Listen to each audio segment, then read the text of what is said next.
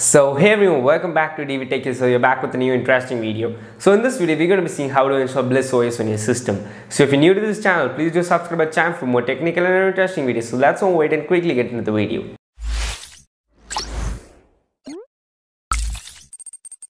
So in this video, we're going to be seeing how to install BLISS OS on your device. So all you need to do is follow my steps one by one. So I'll be teaching you step by step how to install BLISS OS on your PC. So let's not waste the time and quickly see how to install BLISS OS on your system. So the first thing you need to do to install the BLISS OS on your PC is open Google Chrome and type download BLISS OS. So you could find the first official website of the BLISS OS for PC. So you just need to enter it. So here you need to click on the download, which is in the navigation bar. So you just need to tap on it and it takes us to the download section. So here are some versions to download. So I prefer you to download the version BLISS OS 11.3 GMS stable. So this is for 86 as well as 64. So as you can see, I'm highlighting the first one. You need to download that. So now you need to click on the source file. So once you tap on it, it takes to the download section. So here you need to wait for the link. So your download will start shortly. So within 3 seconds, your download will get started. So we can see that the download is started. So once after this, you need to download the Rufus. But before that, let us go to the downloads and check it out.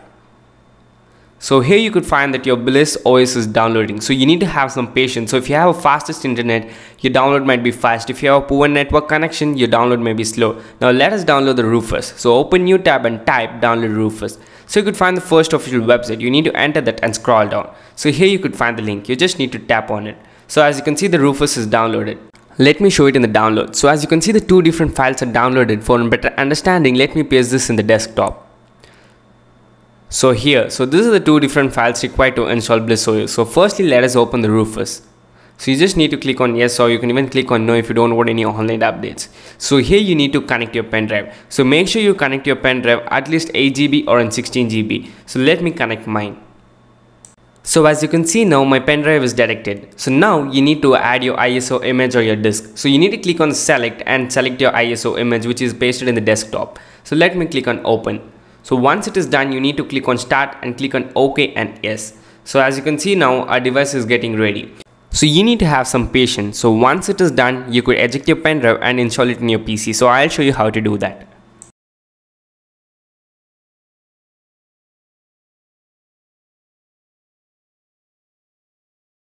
So it is time to eject. So you need to close the application and eject your pen drive.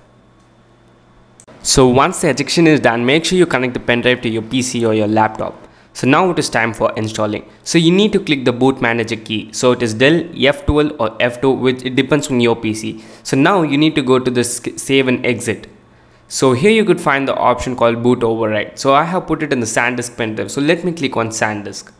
So here's an important step you need to follow. So that is go to advanced option. So this is a BLISS OS. So what you need to do is go to advanced option and click on enter. So here you could find the option called auto installation, auto install to specified hard disk. So you need to click on enter. So as you can see now, it is installing, and now you need to format your hard disk. Okay, now you need to select the hard disk. The first one is the pen drive and second one is your hard disk. So just scroll down or just go to the second one and click on enter and click on yes. So as you can see now, it is formatting your partition. It means that it is clearing all the files which is in your hard disk.